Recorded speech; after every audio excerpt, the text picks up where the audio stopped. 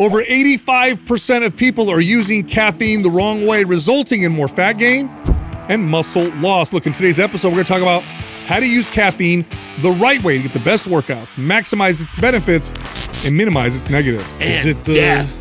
Whoa. Hey. You know what's crazy though? Is it the way they're inserting it? That's what no, it's not that. Okay. Justin, Of course, you already want to go there. Yeah. No, I think we brought this up in an episode not that long ago, but I do think it's really interesting that if caffeine was discovered today, there is no way it'd be illegal. It would be legal for sure. No way.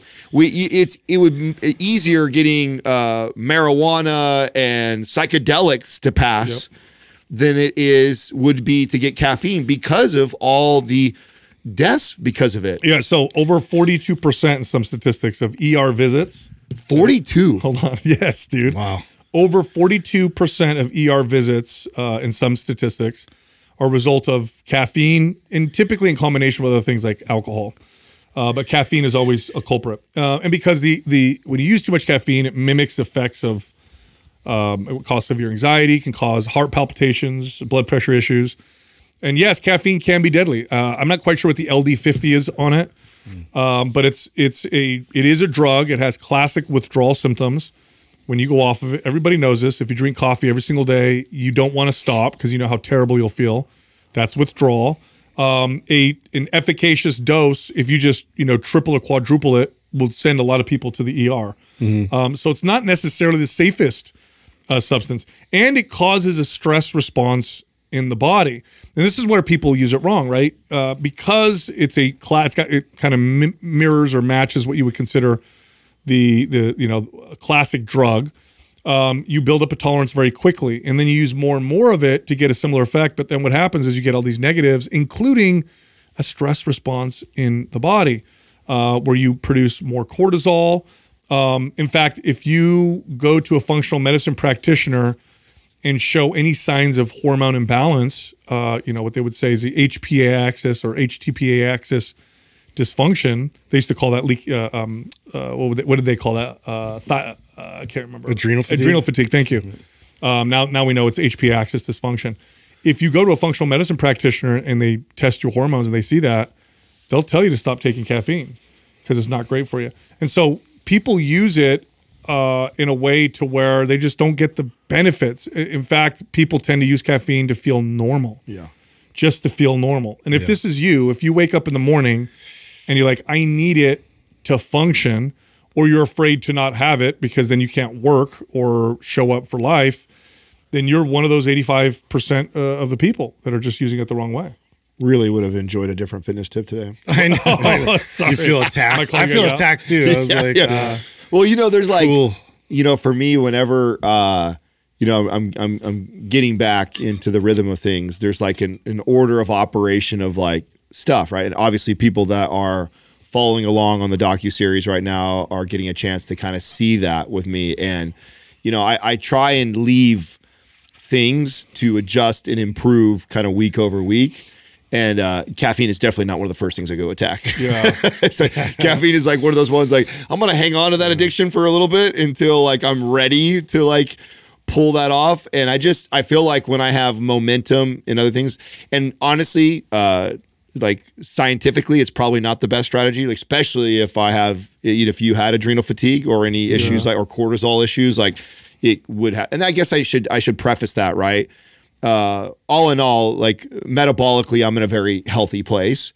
So I would advise a client differently than the way I go about it if that was an issue. In fact, I just had a conversation with my niece yesterday, and she was just told that she has adrenal fatigue. And one of the first things I said to her is like, oh, we got to get off the caffeine because that is not supporting this. And again, to be clear, that's what they used to call it. It's not that your adrenals get fatigued. He still used that. I thought that was interesting. Yeah, it's really what they called it adrenal fatigue back in the day because there was a host of symptoms that seemed to match individuals and certain lifestyles. So they said, okay, it's adrenal fatigue. But really what it is, it's an imbalance between the hypothalamus, the pituitary, the adrenals. They're not producing the hormones and chemicals that they need to when they need to. And so you get in this kind of overstressed state where You need more stimulants to feel better, better, better. You're in this kind of this wired but tired state. And then when it gets really bad, you're just crushing fatigue. And it's like there's nothing you can do about it. So can you... And this is not a great place to be if you're trying to build muscle and burn body fat. It's a stress response. So, okay, let's go down this rabbit hole a little bit selfishly, because I literally just had this conversation. And I tend to, I think, oversimplify explaining something that I know is far more deep and complex than the way I was explained to. So selfishly, for my niece and my sister-in-law, who will be probably listening to this, because I'll tell them to go listen to this now, explain to them when you have this issue, right? The adrenal fatigue or HPA dysfunction. Explain to them why this, from a hormonal perspective, makes it very difficult for their body to build muscle or burn body fat. What is going on from a hormonal level that is not allowing them to see the progress? Because what you hear a lot, just like them, is like, man, I'm eating good, I'm doing all these things, and my body's just not changing, or I just can't seem to build any muscle, I can't seem to burn any body fat. Tell and explain to them what's going on with their hormones. When you're stressed, and stress represents obviously what we would traditionally consider stress, work and relationships, but workouts are stress on the body. Certain ways you can eat can stress the body. Certain things you take, caffeine being one of them, stresses the body. Your body, when your stress levels are higher than what your body can maybe recover and adapt to, even if it's a little bit higher, you'll get along for a little while as your body starts to compensate and compensate and compensate. And then what happens over time is you start to become stress intolerant. So then a easy workout, it's like, why am I not responding to this? Or you try to do something with your diet, it's like, why is my body holding on to body fat? Why is it that I do these things and they're just not working? They used to work before. Your body has become somewhat stress intolerant. It needs a break. It needs to go back to baseline so that you could build that stress tolerance. Because to get your body to change, build muscle, burn body fat, improve its fitness, you have to apply stress. Yeah. Your body doesn't build muscle without a signal that tells it that it needs muscle. But if you're stress intolerant in this state, then any exercise starts to overcome your body's ability to adapt. And caffeine it does induce a stress response. Now, it's not a huge stress response, but it is a stress response. That's where you get that hyper kind of like. Well, doesn't it also like override and mask the signal of you needing recovery? Of course. So it's like you're now like adding on top of what's already an overstress situation where you're not, peering into the body's own feedback to, adjust your workouts and adjust the amount of time necessary to fully recover, adapt versus just keep like spinning your wheels. And then to add another layer to that, what a lot of these clients tend to do is gravitate towards slamming these caffeine drinks, and or they're addicted to high intensity type workouts like boot camp classes and stuff like that.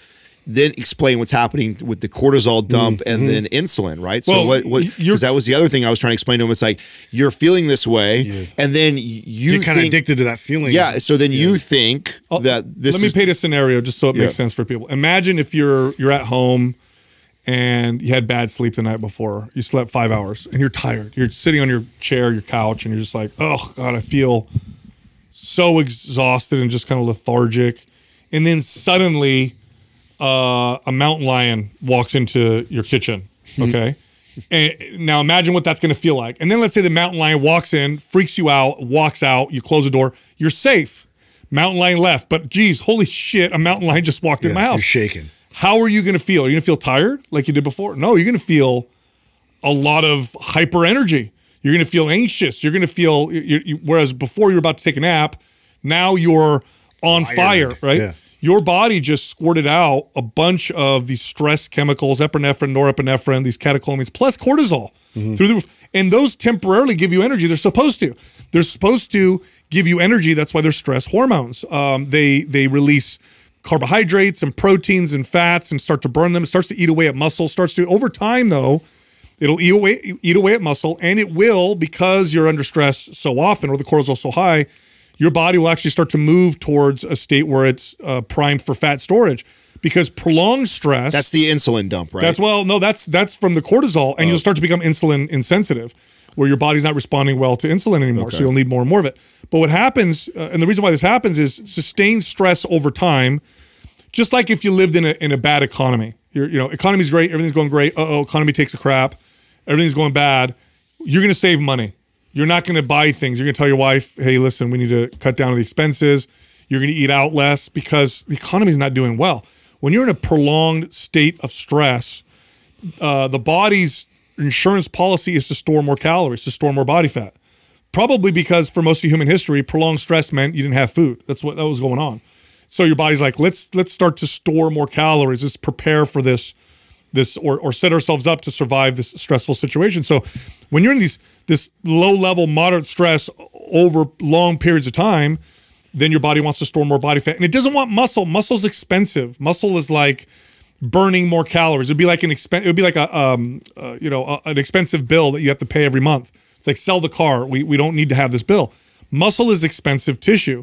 So your body's like, we don't want to build muscle. We want to store body fat. We want to set ourselves up for success in this stressful environment. And so this is what ends up happening. Now, you being yourself, you're in this situation, you're like, I just need energy right now. So you seek things out that give you these short bursts of energy.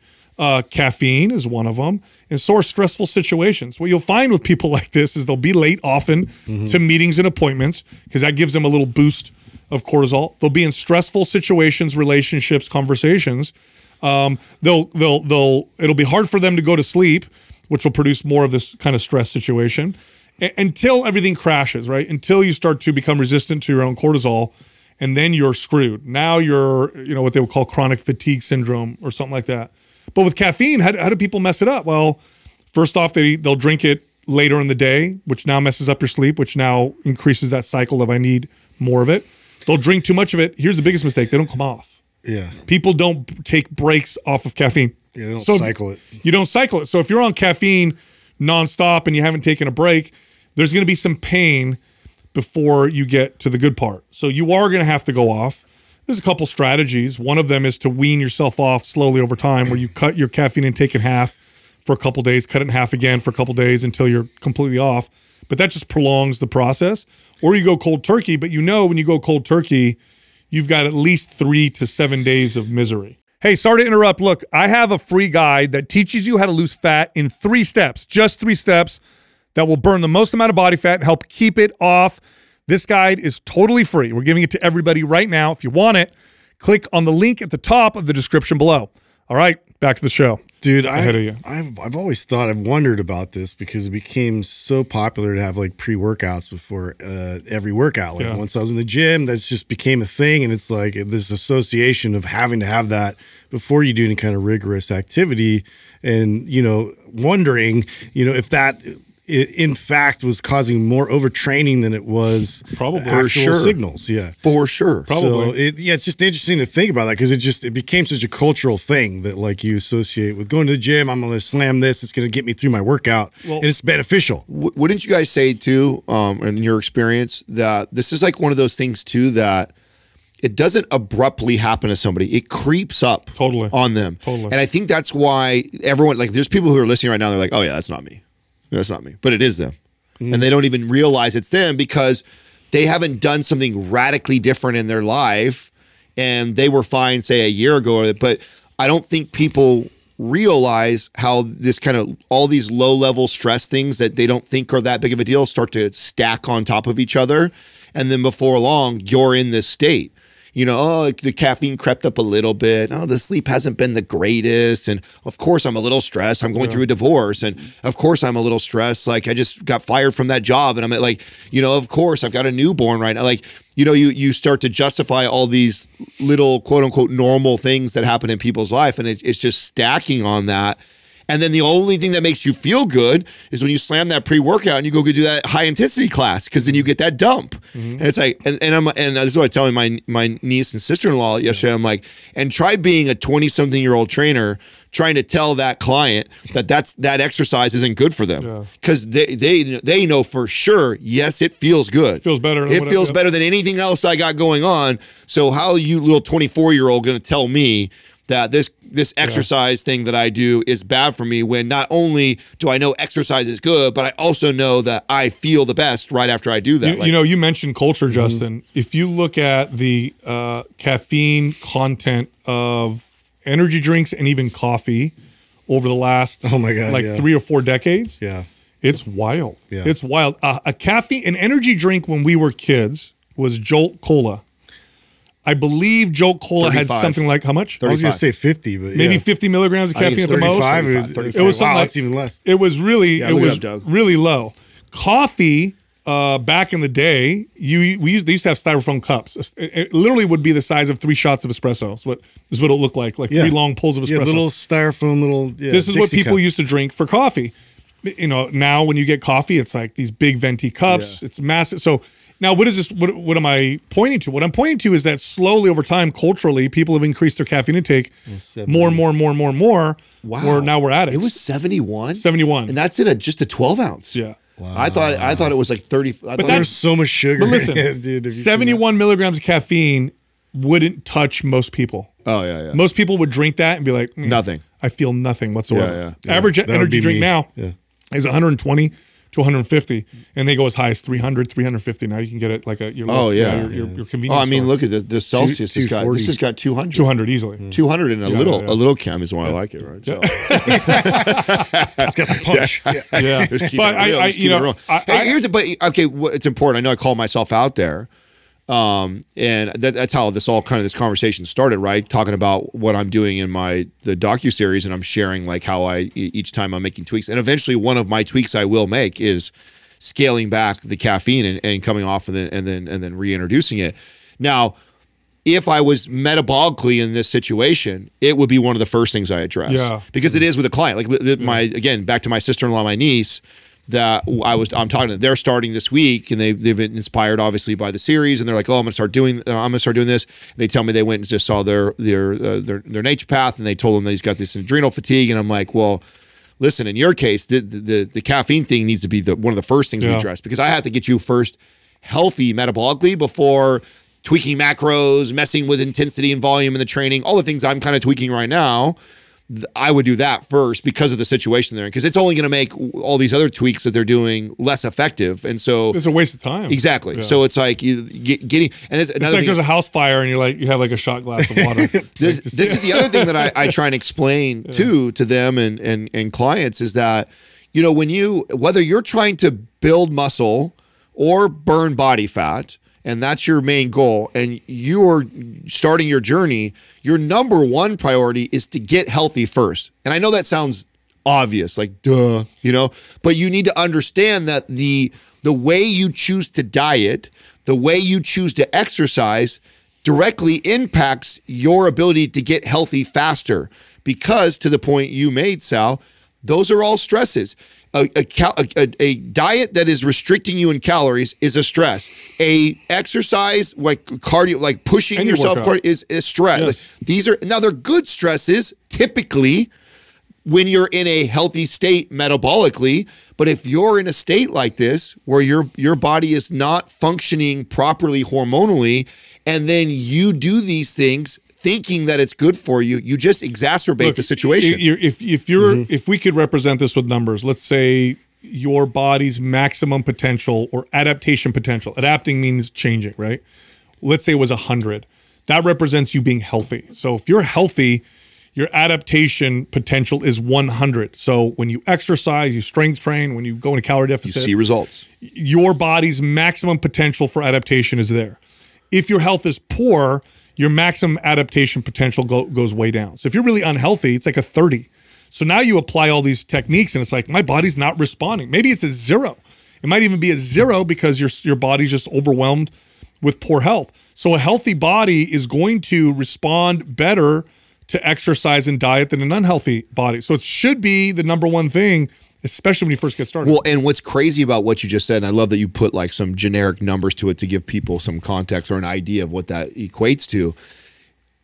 Building muscle and burning body fat is already a slow process. Sure. It's already a slow, consistent, little time. That process is not fast. So if you add, that's at 100%. That means you're 100% healthy. You're good place metabolically, good place hormonally, right? It's still a slow process. Right. If you're operating at 50% or 30%, it's deadly slow. Well, this is why, or not at all. This is why when we would get clients, and they would be people that would hire us who've been working out, they've been trying to eat right, they can't figure out why they're not losing 40 pounds. I'm doing all this exercise, I'm working out 4 days a week, 5 days a week. My calories are so low. What's going on? And we would look at, all the stuff and we'd say, your body doesn't want to budge. It doesn't want to budge. And then what would happen, and this is just for trainers and coaches listening right now, if you want to really blow people's minds and you figure this out for someone, here's what they end up coming back with. They end up coming back and saying, I used to hear this all the time. Towards the back half of my career when I figured this out, clients would come to me and go, what's going on?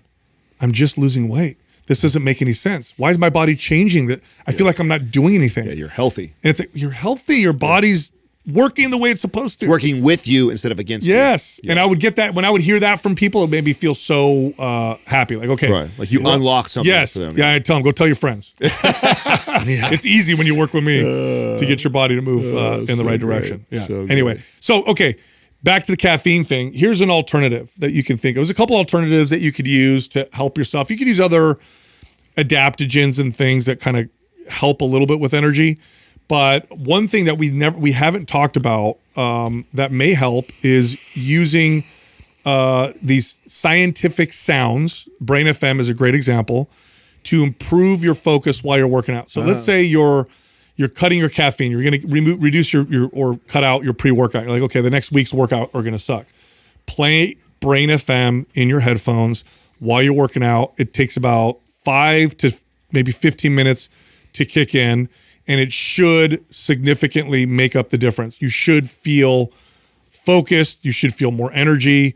You should feel better while you're working out, kind of make up the difference for the caffeine that you cut out. Which, by the way, the science for Brain FM, I was looking at binaural beats. Binaural beats is what people are familiar with. Yeah. That's like rudimentary science on getting the brain to change its brain waves and its blood flow. Yeah. Brain FM is like a whole, if you go on their website, they have fMRI they have composers all adding to it all the time too. So, they do. Yeah, it's like it's layers on top of layers. So they have EEG studies and they also have fMRI studies on there, and you can see. So we know what a focused brain looks like on a EEG. I think EEG, is that the right thing? Does EEG what it is? Look it up. Or fMRI. We know what the blood flow looks like in the brain in real time when it's focused versus when it's not. What the brain waves look like in a focused brain. When they put Brain FM on, they'll get whoever's listening to it, their brain to match a focused looking brain within about 5 to 15 minutes. Yes, EEG. Wow. You know, one of my favorite places to use it in regards to working out, I actually hadn't thought about this in a long time because it's been since competing days that I've used it like this. Mobility. Flow sessions. Yeah. So good. Yeah. So good for that. Like there's a part of me that always loves listening to, angry white guy music when I want to do like deadlifting or squatting. Angry white guy music? Yeah. Get off my lawn. Like Rage Against Machines. Oh, okay. Rage Against Machines, like angry white guy music. I feel like that's what that is. So when I'm in that mode, I like listening to stuff like that. But when I'm priming and I'm getting ready for the workout to get into that mindset and get connected to my body, oh man. Putting the Brain FM in while you're doing the mobility and priming. Are they still doing 30 days for people for free, Doug? I think they are, right? Yes, they are. Okay, so there you go. Boom, try it for 30 days. Great way to go off your caffeine and switch it up with something else. All right, speaking of tracking and stuff, Adam, I know you're on you're doing this. By the way, this is catching crazy steam online. People love that stuff. They love following along, seeing transformations, and couldn't be a better person. You didn't need an excuse to kind of. I did. Did you guys see me? This is in our private coaching forum. Did you see me address this? No. What? Okay, you guys should watch that video because, of course, this is the feedback, right? Of course, it's going crazy. I'm getting all these comments like, "This is what we've been waiting for. This is amazing." Now, we have a private forum for coaches and trainers that have gone through our coaching course. And so anytime we do something in the business, I'm trying my best to also go in there and communicate the business side of things also. And I was explaining to them because I got a lot of feedback even from them, how awesome this is. And we've been wanting you guys to do this. And I'm like, people think that like one, we didn't know that. It's like we've joked about it for years. It's like fitness sales 101. Yeah, and how much people go nuts if we post our food and stuff like that. Like it's part of the fitness hack, like it is.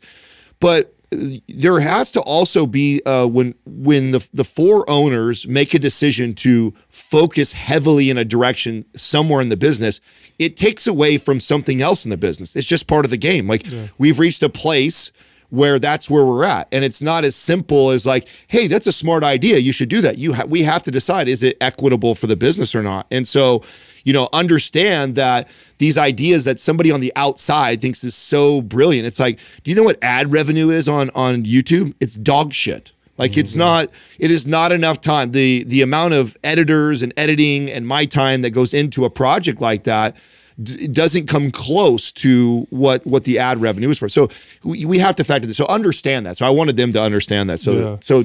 Well, what I want to ask you, because how long are you into it now? This is a week. So, okay, good. Okay, so 7 days in, recap, you lost 50 pounds of muscle over time from when you were competing to when you started this. Also, you didn't work out essentially for 3 or 4 months. Yeah. You had family emergency, a lot of stuff happened, injury. Okay, so no working out.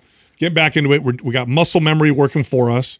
We have the fact that you know what you're doing. You've done this before. So this is not the average person. I'll say it real quick. When you watch his body, memory going if you watch as you watch Adam progress, this is not the kind of results you can expect. It's just not. He has muscle memory, ex-pro physique competitor, knows what he's doing. Nonetheless, it's going to be fascinating. All right, what do we experience now, week 1? What do we see so far? So I'm very weak, as expected. I already had a couple of workouts where I overreached. I expected that I probably would. I was surprised by how little volume and intensity it took. Any visible changes yet? Yeah, I already feel like I'm looking better already. I also kind of play, and this is, I guess, is a cool question or a thing to talk about. For me, I take my own advice that I give to clients, like to not get obsessed with the mirror and the scale and everything, especially at the very beginning, because the progress is slow. So one of the things that at one point in this journey, the audience will see me do is I'll actually start to cover up. I'll start to wear like baggy sweaters. And that's so you don't mess with your own head. That's right. It's so it doesn't mess with my head, especially when I know. Should we not comment on you then if we notice? Like, should I just leave it like not saying anything? No, I mean you guys can do all you want, but I'm gonna do me, right? And part of like this process for like this whole week I've only gone on the scale one time. And it literally was just kind of checking. I was like, I haven't touched the scale for a week. Let me just kind of see where I'm at to make sure. And it's like, oh, okay, it's right where I thought it would be. You know what I'm saying? I'm like, so I started at 199. I weighed in this morning at 203. Okay. So about 4 pounds. Yep. Obviously, I've increased water intake. I've increased calories right away and protein. So I would expect to see strength increases, muscle gain, stability, some fat loss. Are you tracking things that you've never tracked before, like sleep or? This week is the week where I will begin the process of tracking, and I'll do this in layers. So this week will be food, okay?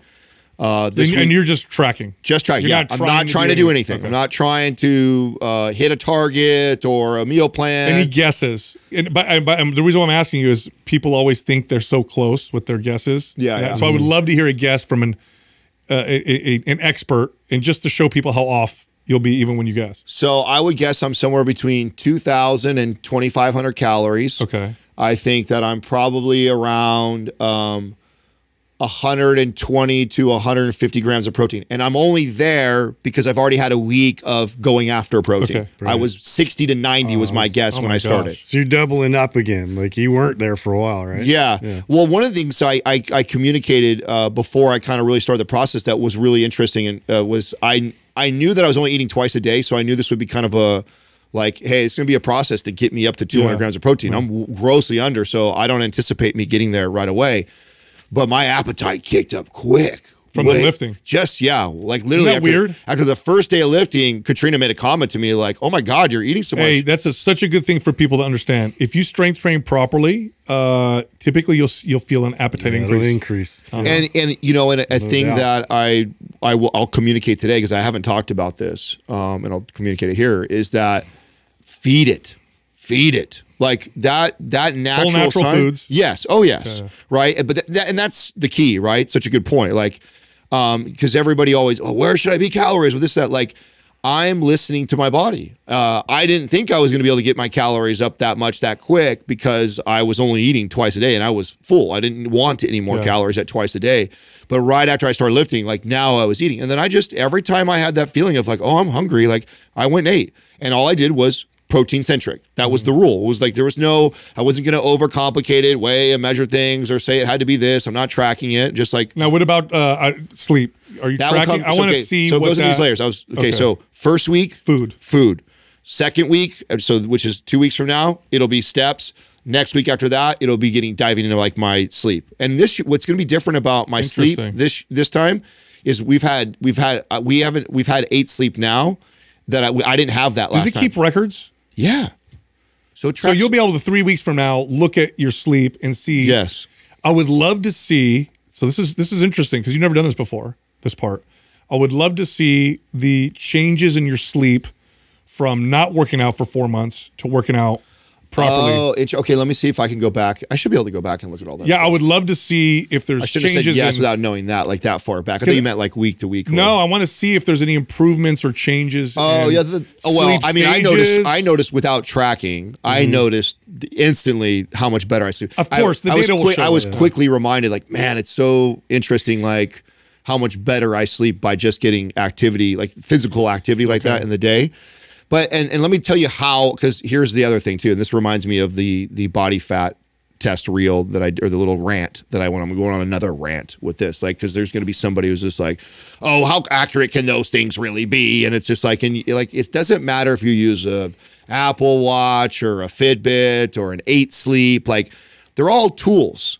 And all I care is the consistency of it. Like I sleep in that bed every night. It's been tracking my body for over a year. Trends. Yeah, it's consistent to whatever it says. I don't really give a shit. Well, the difference though, but also for people who don't know, 8 Sleep's different because your Apple Watch doesn't change the temperature of your bed. Yeah. And to maximize That's what I'm curious about, because I know when initially I'll get better sleep, but then there's like a threshold where it's like I start heating up. Like it's like the metabolism starts more. I get like more muscular. It's like I feel like I'm a freaking oven, you know. So to have that kind that's what's dope about the 8 Sleep is the AI kicks in and it just adjusts for you. Interesting. Oh yeah, no, that'll be interesting. Yeah, no, and so how I'll use it so I can explain. So I'm tracking. I'm paying attention to trends. Like it doesn't matter to me really if it's where it's scoring me initially and things like that. Again, when I go into tracking, I'm just like this is normal for me. Right. Whatever that is, that's my baseline. And I obviously want to have improved sleep, so I'll do little things to improve that. What I really care about, though, is knowing when it's significantly below baseline, because that will dictate the intensity and volume that I apply in the gym. Yeah, and I was going to say, sleep is one of the first things that the data will show gets impacted if you overtrain. Yes. So, and you've never tracked it like this before. No, I've always used like the Fitbit or Oura Ring or whatever like that for like getting a kind of an idea of where I am burning calories and steps and things like that. And I paid attention a little bit to the score, but not to this level. This is something I will do this time. This time I will adjust my intensity and volume based off of how that is. But these next 3 weeks there's no goals. It's just tracking, just becoming aware of where my baseline food is, where my baseline steps are, where my baseline sleep is. And then from there, I'll make tweaks. And the thought process is that everything I'm doing right now is a significant improvement of my life just 3 weeks ago. And so I know I'm moving in the right direction, regardless of what the scale says, regardless of what the mirror may look like to me. I just know. I know what I'm doing, and I know that increasing my protein by almost double, it looks like I'm doing already, and eating whole foods consistently, and then making sure that I'm training at least 2 exercises every day, like I'm going to see change. I'm going to move the needle. Yeah. So. I can't wait to, it's going to be a very interesting thing to follow. Now, I feel like Justin is doing this also kind of on the DL. Why? Are you looking all jacked? You were working out earlier. I'm like, is Justin trying to? I'm what are you doing? Working out, dude. That's it. Like, yeah, You're not no pressure over here, dude. No, you hate that. Hey, is this Justin or is this Sal more concerned that he's not? It's already yeah, happening. yeah, it was striking It's a already nerve happening. over here. You He's guys like, let me have my. Yeah, let me be let me the have it for a most bit. jack guy ever. You guys are just sitting there. Yeah, Oh my God! No, I I'm saw getting you- back into it. I'm just getting in a rhythm, dude. That's all. I saw you hitting the Viking press attachment, which is I love. Yeah, I just got this. Did you see the new one? clip Yes. for It's it. cool. Yeah. It's got to be the best like home machine. Yeah, you couldn't call. Could you call it a machine? I guess. Yeah, kinda. I guess. Yeah, because I mean, it just puts you in a really good position, a favorable position in terms of like the stress load. Like so I can get like full extension and get myself all the way through that window and everything else, and it's just like it doesn't hurt the joints at all. It's so smooth. I wish I had one when I was a trainer. You know what it is? You get loaded like substantially. It's too. that typically when you want full extension with overhead press, you have to kind of like straighten your body, and it requires a lot of stability and all that stuff. With the Viking press, you just move your body forward, into it. And Well, you it get that defers real- a lot of that like intense stress, like more towards the actual like fulcrum point versus like right on your spine, right on your shoulders, you know. So it kind of like takes a little bit of that edge off. You know what it reminds me of? Hoist made a really good shoulder press machine that simulates what you're describing. You sit in it. It's the one that's on the chair moves. And yeah. And so you It start moves you into position. Yes, Yep. you start like almost like you're on an incline chest press, and then as you push, it rocks you Kinda forward. rocks forward with it. And so then it brings you into that perfect, and it just feels so smooth. There's certain machines that I just like there was a lateral machine where there's handles and it's two long arms. Yeah. You almost never see these. I love those. Oh, yeah. We used it once, all of us at that gym that we worked out at years ago. Love that. Of course, the Nautilus pullover machine. We always talk about that. Love that. I don't know why no gyms. Do you know the? And then there's a standing chest press. I used it once. It literally had a backing, and you stood and put your back against At it. Ben Pekulski's gym. Well, was his a machine? No. His was. Oh, you're talking about A machine. Oh, I don't know if I've used. Oh, it. bro, it's like a lever press, but you're standing in it. And that's cool. I've only seen it once. Have Only you ever seen Chris Duffin just came out? He's like super ingenuitive. Like he just builds these things, right? Like he was looking at the belt squat, and then like he created this attachment that goes kind of harnesses over your shoulder, so it like actually pulls you a little bit differently, so it's not like completely at the hips and tugging. And so it actually like, you know, moves it up a little bit more towards your shoulders like you would. Interesting. You know, a barbell squat. It's interesting. I wonder if I would like that more or less. I'm not sure if I would like it more. I think it's different, but closer to a squat. Closer to squat. barbell It squat. seems like leverage wise. Yeah. But I also think, I've always thought that that's what made the belt squat so nice, though, is that it kind of relieves that. True. Like, yeah, you know what I'm saying? It's like, But because if you want something like a barbell back squat, fucking barbell back squat. That's I feel like. Where it's like the kind of neat part about the belt squat is that you take that It's part on your out. hips, totally. Yeah, it's just all hips. You just got to drive the legs. Speaking of exercise, this weekend I went on a hike with my cousins came to visit. So, you know, we had the funeral on Friday for my grandmother. Appreciate you guys being there, by the way. It was a really nice service, a lot of love with the family. It was great. Yeah. And then afterwards, my cousins are like, "Hey, let's do a hike or something, you know, this weekend." So we did. We did a hike in a nearby trail, and you know, you ever have those moments where you're like, "Yeah, I should probably work on my endurance." You ever have those moments? You're like, "This, bro, I think I need to change." I'm having that right now. You're like, huffing a little too hard. Well, it was, you know, it was a lot of it was uphill. I'm making excuses. A lot of it was uphill. It was not a hard trail. Like, I'm gonna be quite honest. It was in the sun, and we're going up, and I'm having this great conversation with my cousin, right? And we're just talking, and then you find yourself like, I'm not gonna talk for a little bit because because the breath's coming out too fast as we're walking around. So as we're doing it, you know, they're making fun of me. They're like, the fitness guy. I'm like, listen, I'm all go, no show right now. You know, that's the comments that are coming on YouTube, of course, right? Because the thing's on me the entire time. So it's like, breathing? So I'm all breathing. It's like, you know, thanks for the feedback. Like I need it. You know what I'm saying? Like I'm not aware. I'm not aware of like the squats feel like cardio for me right now. Stuff like that. You can adapt that real fast. I like, you know, hiking. I got to do more of it. It's my favorite form of, you know, with that type of, you know, if I'm going to get any kind of non-strength training workout, it's hiking. Dude, the sled for me, that works like wonders. The sled for that, because then I work on that endurance part, but also the work capacity. But yeah, it's funny. I was kind of going through that as well. We were walking down towards the harbor in Santa Cruz with the dogs. I'm just trying to get the dogs exercise, and we go over to this like cafe that's down there, and Courtney goes to the bathroom, and I'm kind of waiting around there with the dogs, just chilling there.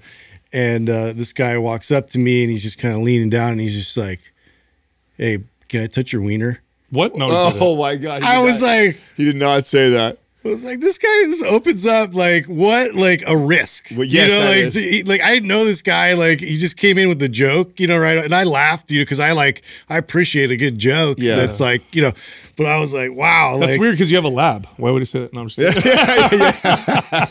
It's a beautiful lab. It's a beautiful wiener. It's a beautiful wiener. So yeah, he's like, it's so weird. I wasn't even with the dogs. I know, right? So can I pet it? Like, hey. Yeah, no, just I was pretty bold. What were you? So when stuff like that, I think that's always interesting, right? Like we all have a funny, dark sense of humor, so I'm sure you laughed and thought it was great. Yeah. Were you wearing anything apparel wise that said like like you have your Johnny Cash thing, the flipping the. Oh yeah, no, I wasn't even, because I feel like if you had something like an apparel, or if you had like a marijuana leaf, you could be like, okay, this guy's chill. I could probably say some crazy shit. Like honestly, I probably was even like mean. Like sometimes I have resting asshole face. Like people have told me that. Yeah, I've seen it. And I tried. I'm working on it. It's, I got new teeth. Well, the mustache makes it worse. You have like serious CHP. Hey, no, great. You have serious CHP. Cop fireman vibes. Yes, you do. I've been getting that a lot angry lately. CHP. That's what he looks I'm here. like. Somebody broke the law. Can I come inside? Hey, can I just? I gotta say this, by the way. Can I just say? First off, so last week we had to do glamour shots. We had to do photos. You roll Justin on the bus. Let's not talk about this. No, you roll him on the bus. No, listen. We got to do photos. All right. We had to update our photos that we use whenever we're going to get onto the shows. Bro, I was getting picked on like, LinkedIn the whole time. profile. The last time we did them was how long? It was like 8 years ago. Yeah. So people look at this picture and then they meet me in person. Like, why'd you send your dad? Like, what's this? So we're like, we got to update Justin's a them. good sport. And we hate doing them. We hate doing Everybody them. I does. hate posing for pictures. It's so weird. It's just so dumb. Right? Can't stand doing it. I'm just so non-photogenic. But guy. doing it with Justin is so much better. Bro, I don't understand. Yeah, because I take all the heat, dude. You guys It's perfect Sal, perfect Adam. It's like a spectrum of like we all hate it, and it's like Justin is. I'm like way worse. Yeah, he's at the bar, and that's what makes me feel better. Like, hey, I could deal with this. If It just makes me laugh. If it's is this miserable for him, like, so here's what I want to say to you, Justin. Like, if you just act normal, it's all good. I try. But as soon as they put the camera on you, you're like, it's almost like you're trying to do something weird. It's so hard to do that. It's so hard to do that. Bro, she called it like, my go-to normal is like this. Dude, At one point, she's all, wait, why are you doing that? Why are you making that face? Like, why do you have fat face right now? I'm like, this is what I do. Why is he doing that? I don't know how many times she's like, turn this way, and then he turns that way, but he doesn't. Like, nobody would ever move like this. What are you doing, Justin? Stop making weird faces. Oh, the whole time, dude. What do I do with my hands? At least he's a good sport about it. But then when you get it right, handsome. Yeah, when it hits, dude. When it hits. Yeah, when I'm not looking. Oh my God. That's why I don't feel bad. The only time they're even good is when like I have no idea that they took a picture. Those are the best. Those are the best photos. Those are the best photos. You know how much I dreaded that. I did not want to get on stage and like pose because that's always been I've always been like you. All of us are like this, right? None of us like that shit, and if the only nervousness, anything about anything I ever had was like the fact that I have to go present my the posing aspect so much that I rarely I didn't practice, like I really didn't. And I remember all the coaches that were friends of mine, stuff like that. They're like, dude, how often are you doing your routine? I'm like, routine? Like I know what I'm supposed to show right now. Dude, I'm just gonna get up there and show. And they're like, and honestly, it's part of why I didn't place well on my very first show, because I brought a better physique than any of the other amateurs by far. It wasn't even close. But my posing was so terrible that I got placed, like third or fourth or whatever. Such a weird. It is weird.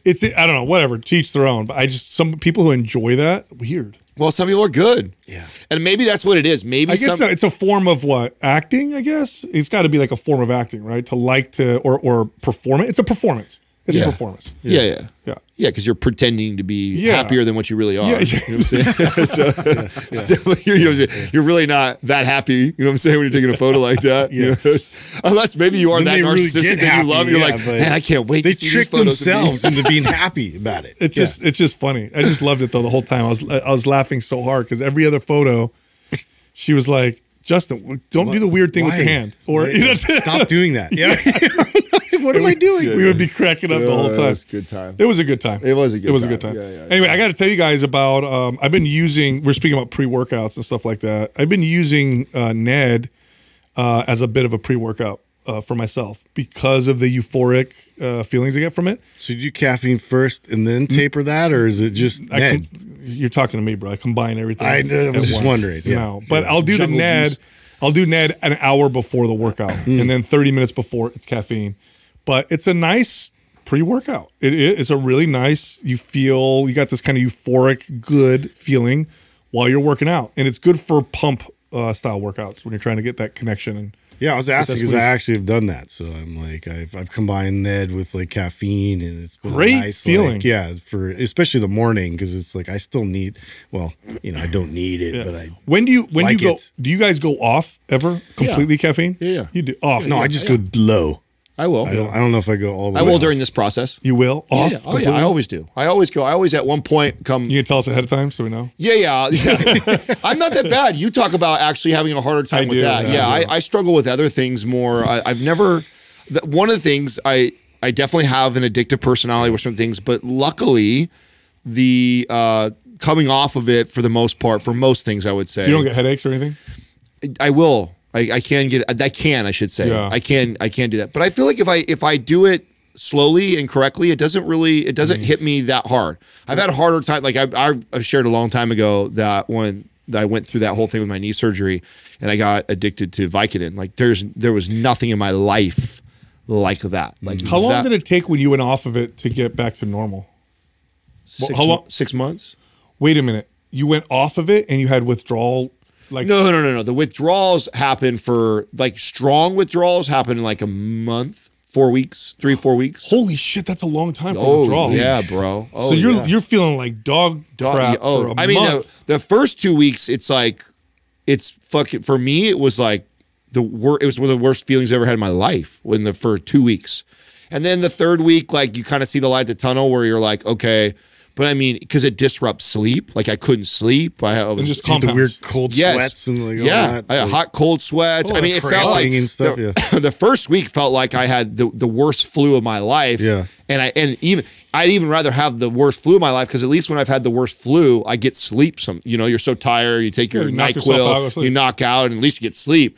Where I was restless. I couldn't sleep off of it. So that was like the worst addicted feeling I've ever had. Oh, and maybe that's why maybe I have that as my barometer, and so everything else this is easy. A little bit easy. Yeah, a little bit of a headache, a little irritable, and tired for 4 days. Yeah, no big deal. So maybe that's why. Maybe it is worse for me than I think, but I now, because I've experienced what withdrawals are from like a real drug like that, holy shit, everything else to me seems like it's a cakewalk because I know how tough which that one is. Is it alcohol that if you cold turkey it, if you're an alcoholic, you could die? Simply from going cold turkey? I thought that was with almost anything. Any substance that you're really heavily... Alcohol that's not true. real, I think if you cold turkey like opiates, you'll just be in hell.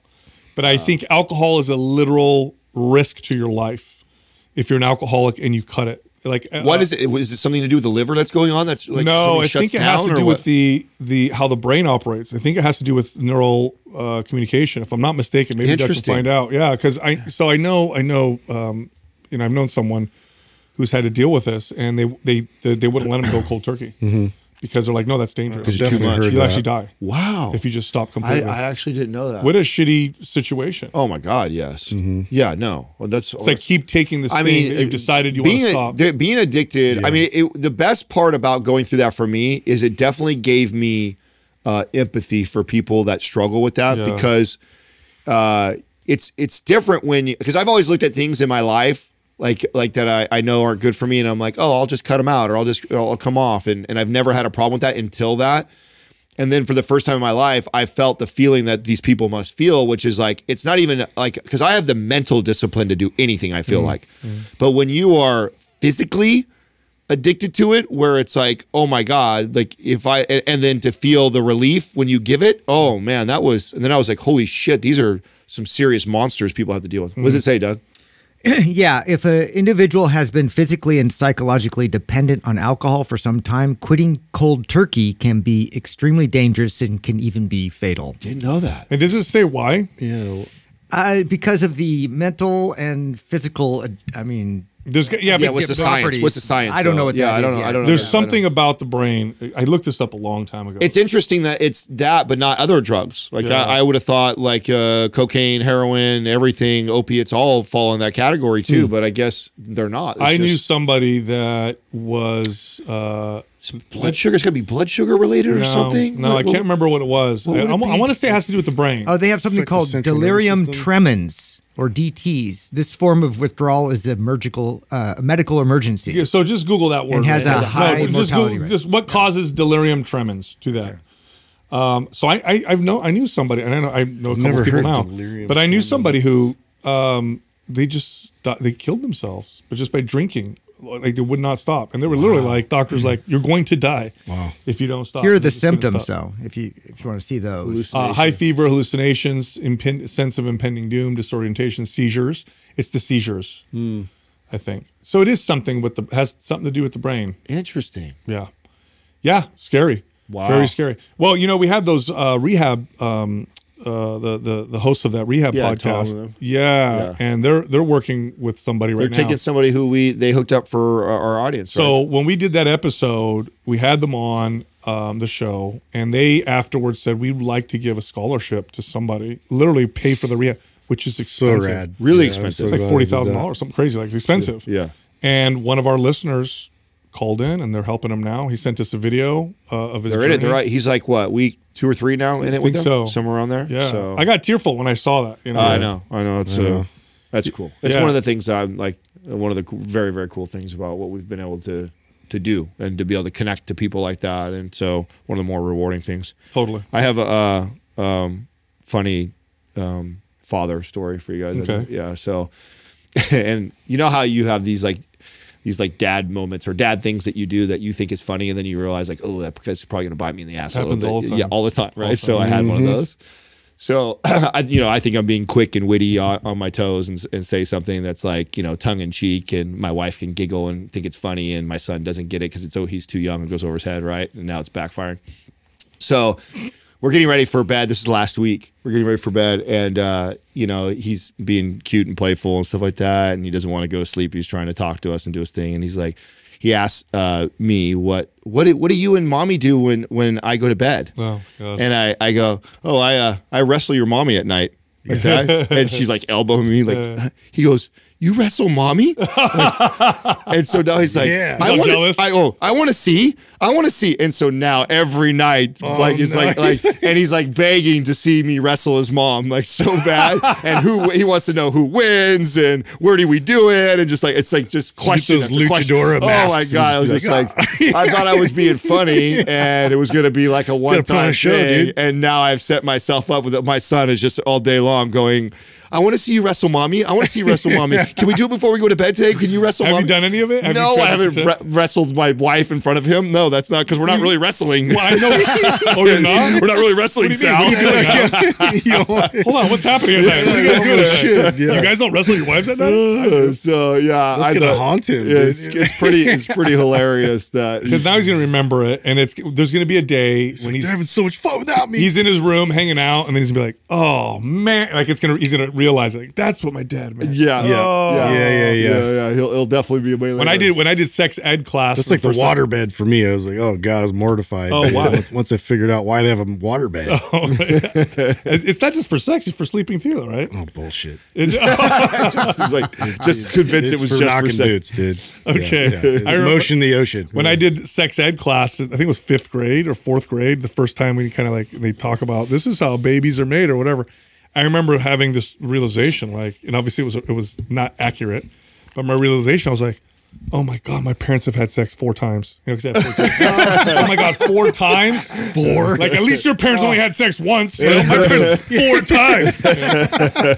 And then as you get older, it's like, oh wait, it's more than that. 4 times. I remember that too, though, because you when you learn about that, you translate. Oh, when they have sex, a baby comes. Like it's like a 1 for 1. You think? Oh my God, everybody else's parents had sex less. You can trace it back to this one party, and you're like, oh, ew, that was that one time they must have had me, or they had them. No, that's funny. Hey, shout outs for the. Oh, I do. Actually, I have a shout out. I have actually a cool shout out. I'm so glad you brought that up. Justin asked right before we got on. He goes, dude, how'd you get that cool professional shot of your car? Oh yeah, it was a sick photo of your listen, car. This is like legit businesses and hustles these guys do. And afterwards, like I go, of course, what a brilliant idea. So people that are into photography like Doug, okay, there are famous areas, especially up here in the mountains and the canyons and stuff like that. Highway 9 is famous for people to drive their motorcycles and their bikes.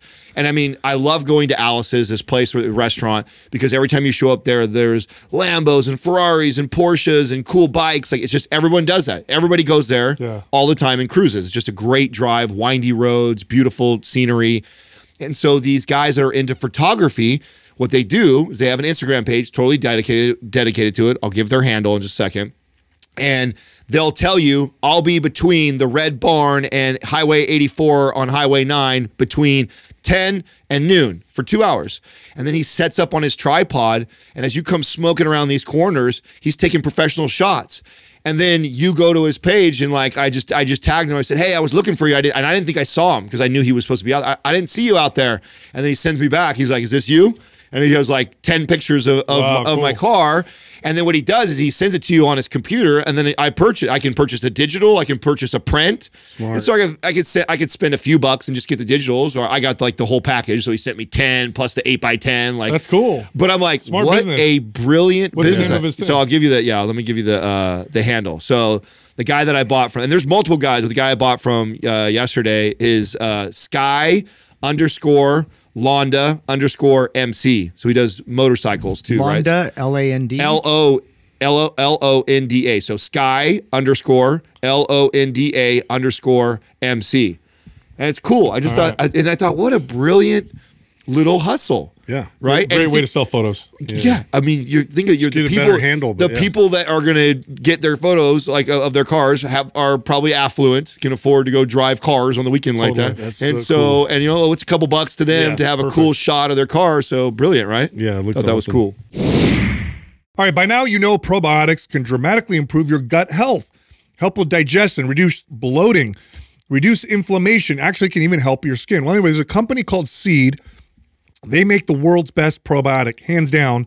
They have the world's best researchers, and they're ahead of the curve. If you want to take a probiotic and you want the best one, go with Seed. Go to seed.com/mindpump. Use the code 25mindpump, get 25% off your first month's order of Seed's Daily Symbiotic. All right, back to the show. Our first caller is Brandon from Vermont. What's up, Brandon? What's going on, man? How can we help you, man? Hey, gentlemen. How you doing? Good. What's happening? Not much. So I gotta give a quick thank you to you guys. My whole family, we all listen to your advice. My wife is a physical therapist. My sister is a strength and conditioning coach. My brother's an athlete. My father's a pastor, and he's the one who got us into weightlifting. And my mom is a former college athlete. So we run all your programs, and we really appreciate what you guys do. That's awesome. That's awesome, man. That's cool. Killer. Good family. Awesome. So I'll give you a little bit of background. I'm 27 years old, 5'10", 218 pounds, about 17% body fat. I'm a diversified farmer doing Christmas trees and maple sugaring in the wintertime, and then beef and hay during the summertime, and also a part-time youth minister at our church. So I get in about 6,000 to 12,000 steps in a day, depending on if I'm at a desk more or if I'm out in the field. This past winter, I reverse dieted from 3,000 calories up to 3,600 calories, and I was running MAPS Powerlift during that time. And I went from 215 pounds up to 225 pounds and a 39.5-inch waist. And then in April, Through the end of June, I went into a cut from 3,600 calories down to 3,000. I did a mini bulk in there as well, up to 3,500 calories. And at the end of June, I saw my lowest numbers at 215 pounds and 37 and a half inches on my waist. So I dropped 10 pounds and then also dropped 2 inches on my waist. I was feeling great. I was doing MAPS performance phases 2 through 4 during that time. And then July hit, and I ended up going into MAPS anabolic, which was great. Stayed in the cut. But I ended up taking kids to a summer camp for 2 different weeks out of that summer and out of July. And then I also had a week in there where I think I got COVID. And so I was down for the count. So kind of 3 weeks where I wasn't doing any training. I was eating camp food and not getting much sleep. And so that felt like it threw things off. And by the end of July, I was up to 221 pounds and I had gained an inch on my waist. And so I felt like I didn't even know where my maintenance was anymore. So I figured I was probably somewhere around 3,000 calories. And so then I went back into a cut, dropping down to 2,500 calories. And so that's where I've been for August. I just got done a couple of days of a mini bulk. And so my original question that I wrote in was that, is losing 1 pound and a quarter inch off my waist per week a good steady amount of fat loss? Should I be in a more aggressive cut? But since that time when I wrote in that question, things have kind of changed. I'm thinking it's been 5 months of cutting with obviously, July being thrown off in the middle of it all. Should I continue on this cut? Should I go back to a reverse diet and do another cut afterwards? I'd love to get down to about 200 pounds or 205 pounds. That'd put me somewhere between 10 and 12% body fat. So any information would be super helpful. Are you noticing you're still leaning out? Like, do you feel like you said you lost still inches on the waist? Are you still leaning out right now? It feels like I've kind of hit a stall, a little bit of a wall, but I'm just wondering if I just kind of need to push through and just continue in the cut. Maybe I'm just need to stick it out, or is it time to change it up? You're in a very healthy place. Just from everything you said, you're doing exceptionally well. No, a pound of pure body fat loss a week is a wonderful pace. That's a great pace. That's like pure body fat, no muscle loss. You probably didn't see lots of strength loss. You probably maintained decently. Yeah. So, I mean, that's amazing. Now you said you might have stalled. Explain that. Like, what does the stall look like? How many weeks or? Yeah. So that was after July when I kind of it felt like everything got thrown off. And so then having gone back into a cut since then, it just feels like things have kind of stalled out, and it just feels like I haven't seen any progress from, June until the end of August. And so I don't know if I'm oftentimes it feels like I tend to be a person who overcorrects would be my guess. And so, yeah, I actually think you do a pretty good job, bro. The way you broke down the cut, the reverse diet, the interrupting the cut with little mini bulks in there. I don't know how much I would change. About the only thing I do different, like you made the comment about July when you've been off on a break. Anytime I fall off the wagon, quote unquote, for 2 weeks or a month or whatever it may be, and I come back, I never come back in a cut. I always come back in a maintenance surplus reverse bulk. So I think that is a better strategy, just because, at least in what I've learned about my own behaviors, is if I've fallen off my working out, I've also fallen off hitting my protein intake and getting what my body needs. And so the last thing I want to do after not feeding it good for 2 or 3 weeks and also not training is to go cut even harder or cut away stuff.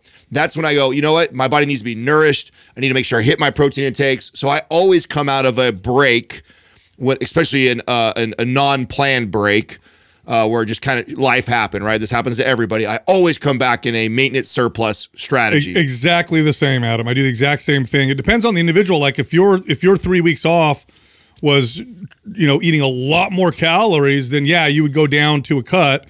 But if you were sick and you were eating camp food, and you were already eating 3,000 to 3,600 calories, I can imagine that your calories probably were lower in Or that 3 missing week period. essential ones. And definitely missing protein and stuff like that. So that's 100% what happens to me. I don't eat more when I'm sick. I eat less. And so I tend to get muscle memory gains on the way out. I get some real good gains the weeks following recovery from illness because of that. But okay, so right now, what, you're at 2,500 calories? Is that where you're sitting? That's where I'm sitting. Yeah. You know, I would go in I would add like a few hundred calories. I would get back to 3,000. Yeah, 2,800 calories, 3,000 calories. Yep. And what you want to see on the scale is not a lot of movement, because I know you still want to get leaner. So I think you'd want to see maybe some loss of body fat from inches around the waist, maybe a little more definition, some increases in strength. So keep it nice and slow, and that'll lean you out a little bit as well. So you'll find yourself, the scale might not move, but you'll find yourself getting a little leaner from doing that. Awesome. Yeah. And all right. And then from there, well, then you have now you've got a couple roads to go. You can continue to reverse or go back down into a cut. And, you know, a guy like you're healthy, you're strong, you've got a lot of lean body mass. Your metabolism is really adaptable in some healthy ways. I think it's a good idea to get to 10% body fat sometimes, to really see what it feels like to get that lean, see how your body feels and responds. And here's the main reason why. Some of the best gains you'll ever have in your entire life coming out of a 10% body fat percentage. So you get down to 10, then you do a nice controlled reverse diet, and the pumps and the gains are just awesome. You know, maybe this isn't good, but it's ego boosting. It's really fun. So, yeah, someone like you know, with where you're at, that would be the reason why I would do it. It's like you get lean. Oh, I can see my abs. Everything's good. I got veins. Then you reverse out of it, and it's like, oh my gosh, I feel so anabolic. Yeah, that sounds beautiful. It's, you know, wintertime, I'm working a lot in the woods, and so I'm putting on a lot of miles just hiking through the woods during the sugaring season. And man, it's a game changer when you're lighter on your feet. Oh, yeah. And you're just able to move through the woods so much better. So and I've never been down to 10% body fat. I've probably come down to like 12 or 13, where you can start to see my abs, but I've never actually been able to push it to that point. Your metabolism is so healthy. You've got so much lean body mass. 10% won't cause any issues. Now, here's the challenge with 10%. Once you get down to 10, 9, 11, like in that range, things need to be much more consistent. So dialed. Yeah, you're just dialed, because then things move up pretty quickly from there. So like I could sit at 12%, no problem. When I get it to 10, 9, 8, and then I start to have to be really, really consistent. Like I don't, you know, my weekends even look good type of deal. I can get to 10 without, rigorously tracking. I can just be consistent with the protein, eating, making good choices, get down to 10%. But once I get sub 10, I have to be like dialed. I have to be tracking everything, or else it's just so tough to get past. There's not a lot of room for error once you get in the single digits. That's it. Are you in your home gym? What is that area that you're in? That's sick. Yeah. This is a garage gym. It used to be like an old, like falling down garage, and then my dad and I, probably about 10 years ago, started rebuilding it, and so now it's become the garage gym. That's cool. Sick. Good for you, man. I thought it was an attic too. It looked like an attic. That's cool. That's great. So, any of our programs you'd like to have access to? I'd love to give you some. If you don't have MAPS 15, I'd like to give you that, because I think as active as you are, I think you would benefit from having some cycles of a MAPS 15. Do you have that? I do. Yeah, I have a MAPS 15. Yeah. What do you not have? Yeah.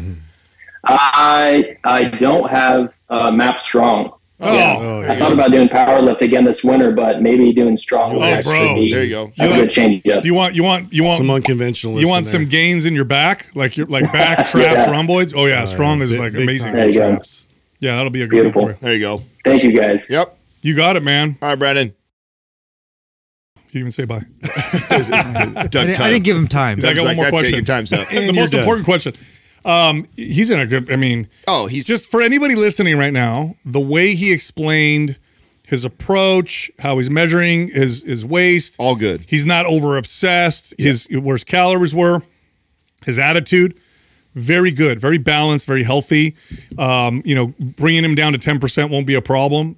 Had he had a different relationship with calories and tracking and how his calories been super low, and then it would have been a different conversation. But this is I love great healthy approach. It's a really healthy approach, and he can go in so many different directions and get great results. He brought something up that I would love to either make a fitness tip or dive a little deeper, and I know we don't have a lot of time to go deep on this, but that was a really good reminder of a conversation I don't know if we've really elaborated on that I think is counterintuitive, right? You go vacation for 2 or 3 weeks, you fall off the wagon, you probably haven't been eating good, and then what do you do when you come that's out? not common. When you come out, anyway. Most people think cut. Yeah. I think the opposite. You're right. I actually think maintenance, surplus, and then getting back. And so we'll have to dive into that'll that. be a good conversation. Yeah, so we good, should get good into point. Our next caller is Deborah from Wisconsin. Hi, Deborah. How you doing, Deborah? Hey. How can we help you?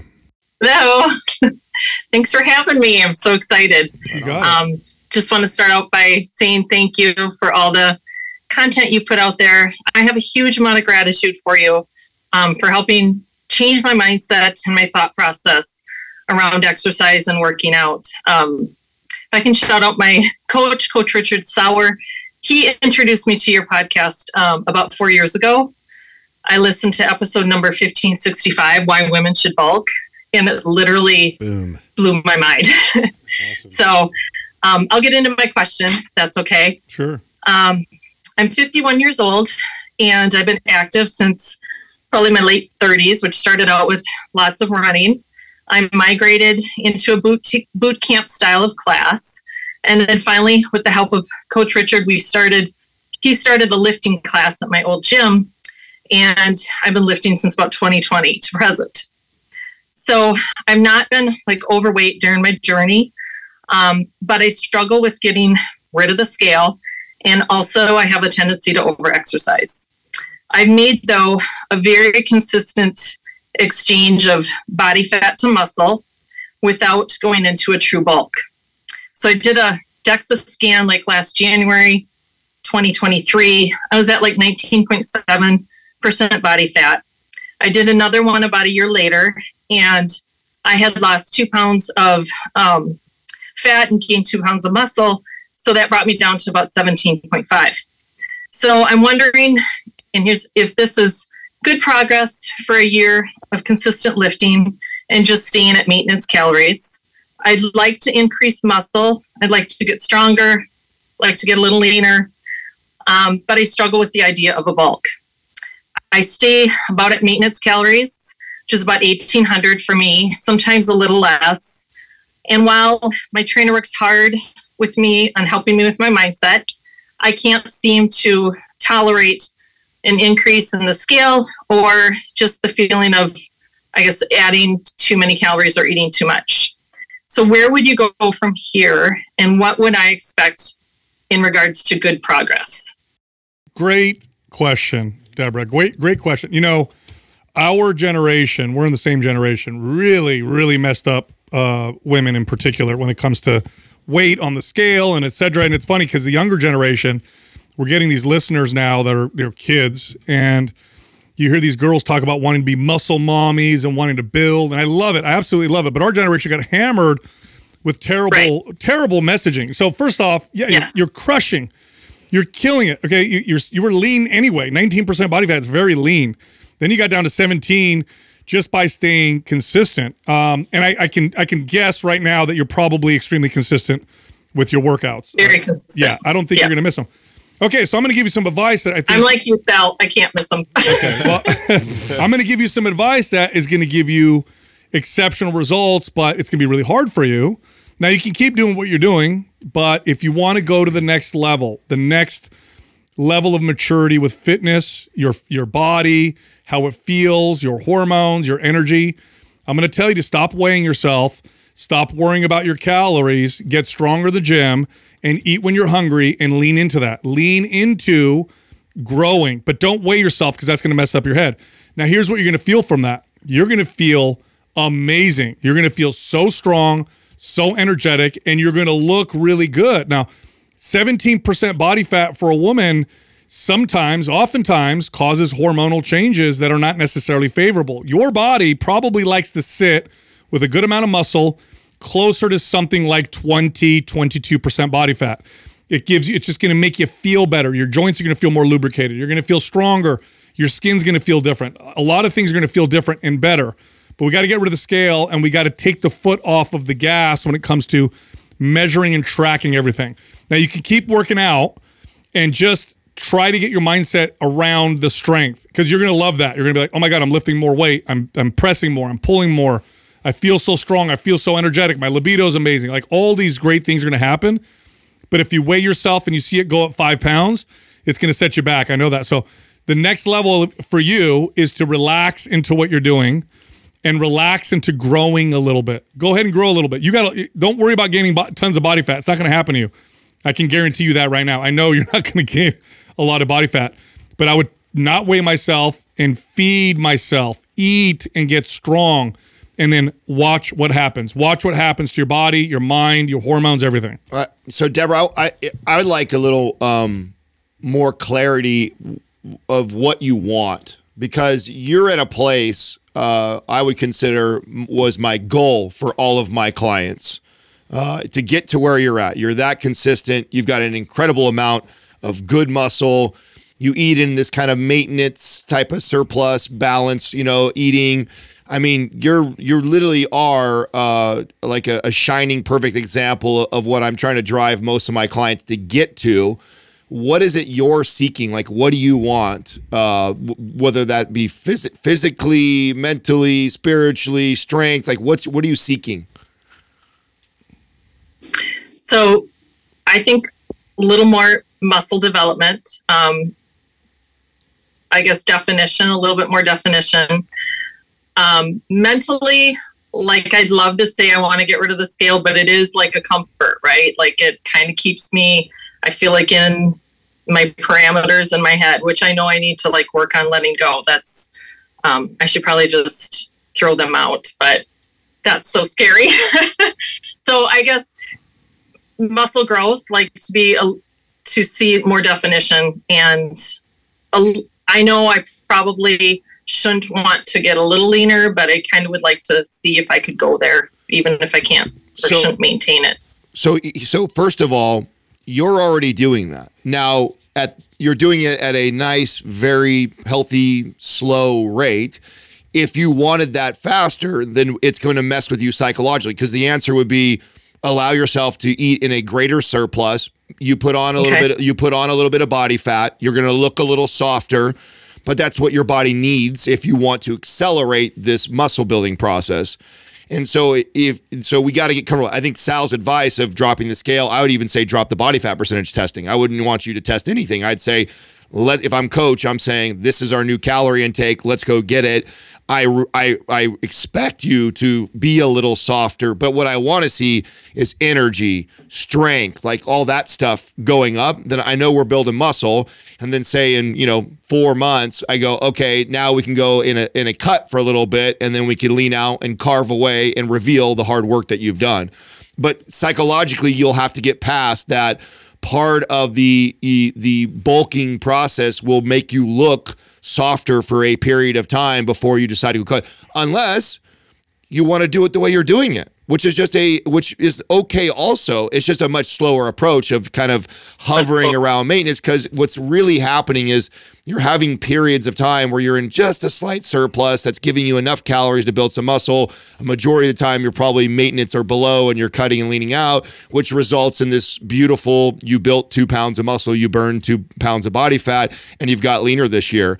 That's kind of, there's nothing wrong with that. But if you want to accelerate that, you also will have to get over the hurdle of, for a period of time, I'm going to look less lean, because that's part of the process. I'm in a surplus most of the time. You're gonna have that momentarily. Deborah, you're also starting to dip into the body fat range where you almost always see hormone imbalances start to develop with women. So can you get leaner? Yeah. Will you start to notice negative effects from it? Yes, I would say yes. I'd say you probably will. I don't ever like to get women leaner than 17% for the most part, because then we start to notice issues with estrogen, progesterone, testosterone, cortisol, growth hormone. The body starts to really resist, and things start to get a little wonky. Now, as far as the scale is concerned, I'm going to tell you right now, just straight up, it is robbing you of the joy that you can really get from what you're doing. Now, you say it's comfort. It's bringing you comfort. This is what you'll hear from people with dysfunctional relationships. Why don't you leave that person? Oh, it's comfortable. It's something I know. It keeps me. So you're scared, but I'm telling you, what's on the other end of this is a new level of joy that you're going to get from fitness. In other words, you're in an abusive relationship with the scale. That's true. And listen, and I know this because you're afraid of not weighing yourself. And look, if this might help, why don't you do this? Give yourself 90 days. Okay, in 90 days I'll weigh myself if you really need that. But what you're going to find is, wow, I feel way better. Like, this is way better to not worry about what's happening, or you're so consistent. I wouldn't be worried at all about you going off the rails. You've been doing this since your late 30s. I can tell by the way you're talking, like this is a part of your life. But there's absolutely, that's why I mentioned your fitness maturity. There's levels of development that come from a fitness journey, and the next level for you is a far more relaxed, more joyful freedom that comes from what you're doing. The side effect of which being, and I'll tell you right now, you're going to look and feel better. Yeah, that's the irony of the whole thing. The more you let go, the better your body's going to look. I have to trust you on that. Yeah. Well, keep in mind. Because can I ask you something? Like, given my age, there's this part of me that thinks, like, I know because I've listened to you, obviously, that letting yourself go into a surplus, maybe add a little body fat, but then will convert hopefully to muscle, right? But there's this part of me too that worries about, like, I'm 51. I'm not sure if it works for people at 51. It works for everybody. Yeah, it works. Here's the thing you need to. Here's the thing. Considering your age, although this is a small consideration for you. So I'm talking to you now. Okay, I'm not talking to the average 51-year-old that is inactive and eats whatever and doesn't work out and is on 50 million different prescriptions. Yeah. This is for you. Okay, for you, the risk for you is actually going to be getting too lean. I'm going to tell you right now. If you continue to kind of go and get leaner and leaner, the hormone effects that you will get will potentially throw you into a place where you're going to hate.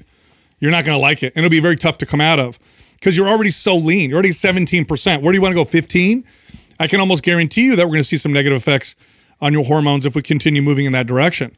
So you're actually, for you, the better approach in consideration of your age and all that stuff is going to be to take that scale away, eat more food, and get stronger. Now, I wouldn't say this to the sedentary 51-year-old who hasn't cared about this or hasn't made this part of their life. But for you, you'll be way better off across the board. And you can give yourself 90 days. Say, look, I'm all right, fine. I'm not going to weigh myself for 90 days. I'm not going to test anything for 90 days except for my strength. I'm going to go into bulk, and I'm just going to focus on my strength. And then here's what's going to happen. Watch the comments or compliments you get from the people around you. Watch it. About 30 days in, people are going to be like, oh my God, you're looking, what's going on? You look great. Wow, are you building, or you look great, or you look so healthy. That's the compliments you're going to get from people. Okay, so give up the scale for 90 days. Where's the scale? Is it in that gym with you? No, I've got two. You got to get rid of both of them. I do want to prepare you. I do want to prepare you a little bit different than what Sal said, because he did say, I actually think it'll be hard. I actually think that you, just like in an abusive relationship, you have no idea. Yeah, I do know. I know. So I just want to mentally prepare you for that. I think like in an abusive relationship, there's going to be this pull to go back and get beat still. Even though you know it's bad for you, you know you need to be away from it. You know on the other side is the better version of you. But in that initial period of almost being addicted to that thing, you'll have withdrawal. You'll have a struggle with it, and all the things are going to mess with you. Your reflection in the mirror, the way your clothes fit you one day, you're going to have those. You're going to have and so you need to make peace with that. What you need to realize is, I'm 51. I'm this badass. Like, I can go back and get it whenever I want. Like and let me tell you, you can. You've already proven that. You've proven that you can be extremely lean, fit, strong, healthy, muscular at 51 years old. trust me, you can go get that again anytime you want, especially coming from a place of, I'm going to tell you to feed a surplus. Yeah, oh yeah. I'm only going to help your metabolism. I'm only going to make your body feel even better. So it's only going to be that much more charged up to be able to get back where you're currently at if you need to or want to. So you just need to remind yourself that as you're going through this process, because the initial, ripping the scale away will be difficult and will mess with your head. So be prepared for that. Be mentally prepared for that, and set a goal of, I'm not touching it for 90 days, and be competitive with yourself in that manner versus, I'm going to do this, I'm going to trust Sal. And then when you start having those feelings, you're like, oh, you look fuck in the mirror, this you is put on horrible. some jeans. Yeah. Oh God, I got to go back. No, don't do that. Yeah, give them to your trainer. What was his name again? Give those scales to your trainer and tell him, give them to you in 90 days. Yeah, I feel like he's asked me. He said, "Yeah, give him I will." Okay, that's the plan. Yeah, I have a feeling if he's been listening to us for a long time, I'm sure he's probably giving you the same advice. Yeah, he sounds pretty good. He is giving me the exact same advice. Okay. Yes. Oh, love it. Okay. It does help to hear it though again from you guys. So I appreciate it. And what's great, Deborah, is you actually, what's really nice is that you've invested in someone like that who gets it, and he's going to be the one to keep talking sense into you when you every time you want to leap. Like, so that's good. You have someone. He has an incredible amount in your ear. Great. Yeah. Great. I am like the poster child for like why you need a good trainer, because I never would have gone down this road without his guidance and his coaching and his encouragement. That's awesome. So that's awesome. He's obviously done a great job because you look badass. Yeah. So. Deborah, let me help you out. Why don't we do a check-in in 90 days? You want to come back on the show? Yes, I'd love it. All right, let's do it. 90 days. Here we 90 go. days from now, we're going to have you back on the show, and I'd love to hear all about the challenges, the successes, and the whatever happens.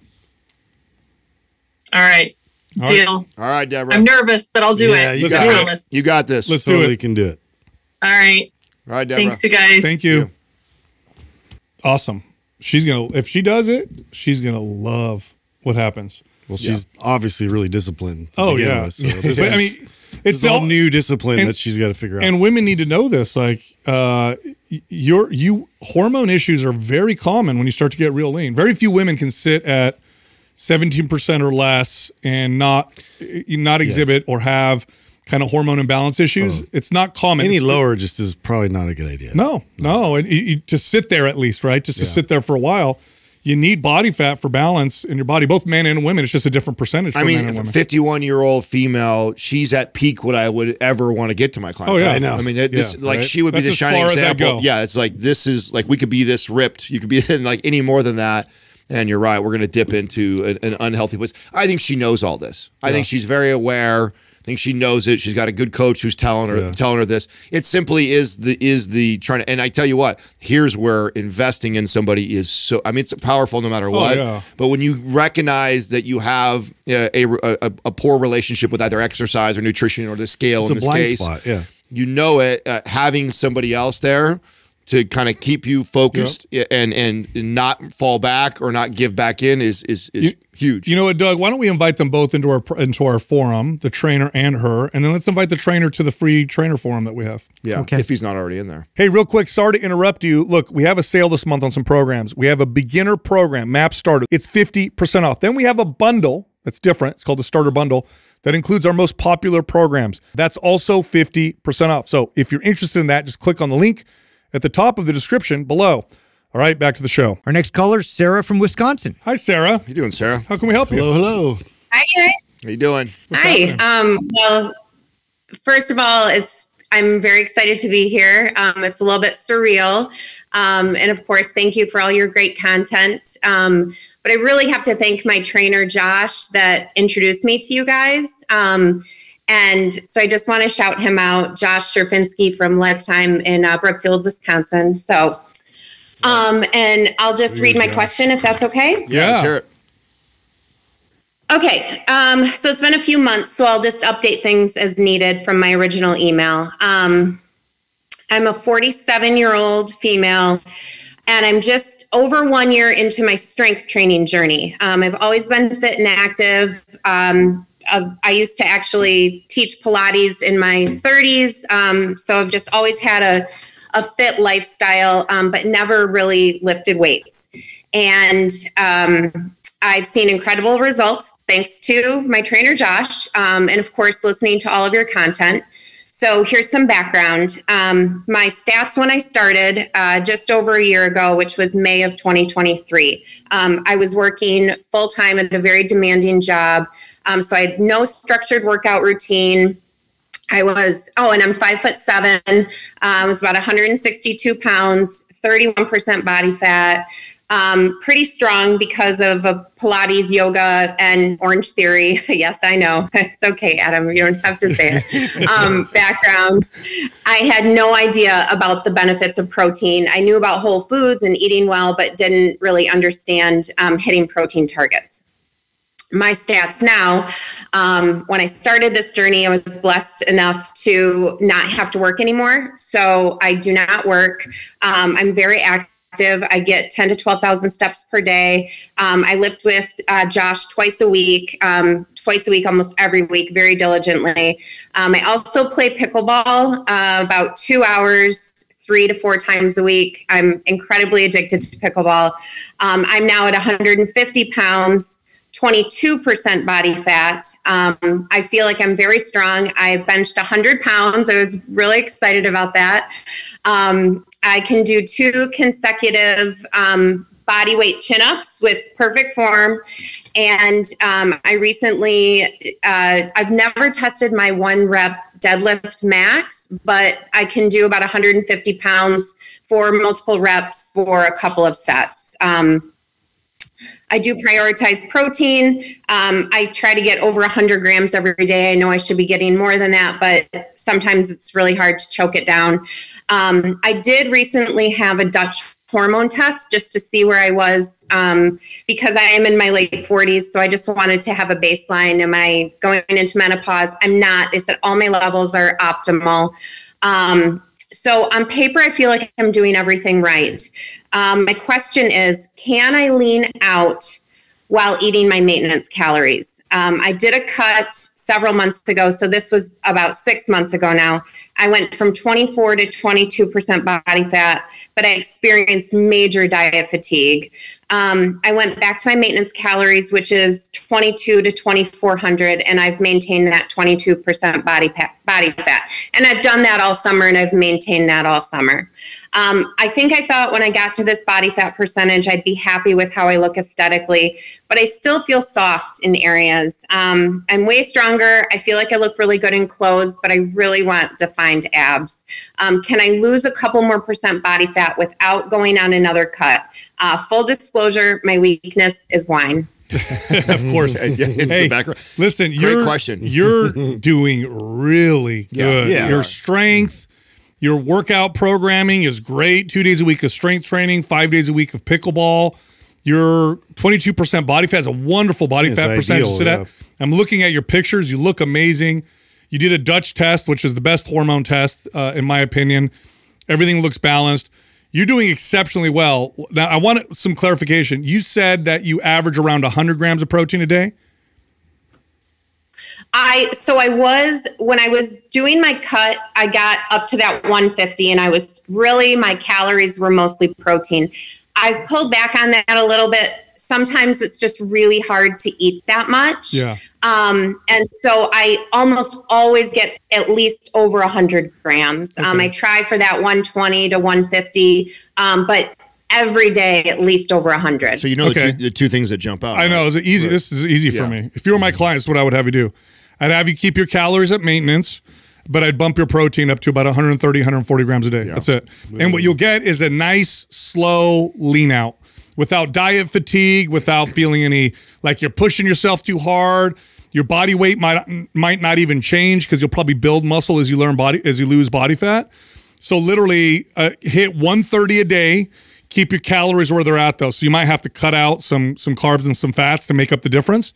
That's it. So it's a little bit of a transfer. It's not much. It's like 30 grams, a little bit of a transfer, and then it'll be a nice, slow process. I just want to stress why this is so important in the context of what you do. If you are doing 10 hours of cardio, pickleball, a week, and you're also having days where you miss protein, this is what's keeping us from building that muscle and leaning out, period. End of story. Like literally. Okay. And so if you were my client and you loved pickleball that much, but yet you really want these results, I would say, okay, the way you earn pickleball is by hitting your protein intake. And if you don't, you need to lay off. That's how I motivate you. Yeah, totally. I'd say, I love it. I love what you're doing. But if you want to get leaner and you want to see that, what is keeping us from that is missing protein in conjunction with also doing that much cardio. That much cardio wouldn't be that bad if you're eating in a surplus of protein. You'd probably be just fine. But it's you probably miss some days when you're on the low end. And then in addition to that, we're doing quite a bit of cardio. Yep. If you hit that, you're going to see what you want. Now, there's a couple ways to do this. You could stick to whole natural foods and make a little bit of a transfer. All right, I'll cut some of the rice out or the potato or some of the olive oil or fat or whatever, replace it with some extra protein. Or you can make it easier on yourself. This is the less optimal way, but it's another way to do it. You add a 30-gram protein shake and then cut some calories somewhere else and make up the difference. But now here's why I would want you to do it in this way in a nice, slow fashion, because you'll see a nice, slow lean out. You'll probably lose 1 or 2% over the course of 2 months or something like that, month and a half, 2 months, because you're doing so well and you're so healthy. I wouldn't want to mess with anything. Like, I don't want to push too hard and throw things out, getting you leaner just so you can feel shittier and have your hormones go off a little bit. Like, to me, that's not a good trade. 2% body fat for hormone profile to be worsening and for, feeling worse makes no sense to me. But if you do it nice and slow, like I said, you're going to you'll feel great. You'll feel just as good as you do now. And what you're going to notice is you're just going to change nice and slow and get leaner and build some muscle. I'd also have one more request, if you're a client of mine, is I want to make sure good hour to 2 hours before, you're getting a good big meal before that pickleball 2-hour session. And then at the 1 hour mark, I would love for you to have a ready-to-drink protein shake with you. Like that'd be one way to do it. That would be a great, because you're 2 hours consistent of intense kind of cardio like that's a lot. And when you start getting past that hour mark like that, the body's going like, oh God, we need something. And this is where it starts to use other sources instead of just body fat, which is what you ultimately would just want to be utilizing. Yeah. It needs to be fed. So you need to break it up in at the hour mark, or give or take right around that hour mark, give yourself a ready to drink protein shake that's already ready to go, whether you make it yourself or you buy one. Now that you're saying that, Adam, 30 grams of protein, if you're averaging 100 and we go up 30 grams of protein, what is that, 120 calories? Yeah. What is that? That's nothing. Don't even cut anything. Just add 30 grams of protein. Just literally add the 30-gram shake like Adam said. Yes. And do nothing else. You'll be fine. I think that's an easy way to do it. This is literally the only thing that is hindering us right now. It's the 2 hours of cardio with probably also not hitting protein optimal numbers consistently. You do that and you're going to see a world of a difference. Yeah. So this is one of those few times a supplement will make the difference. Literally, I think 120 calories extra isn't gonna make you gain any body fat. But the extra 30 grams of protein, perfect. And the way Adam just positioned it, I think that'd be perfect. Okay. Yeah. And I mean, I get really good sleep. I'm an excellent sleeper, thank God.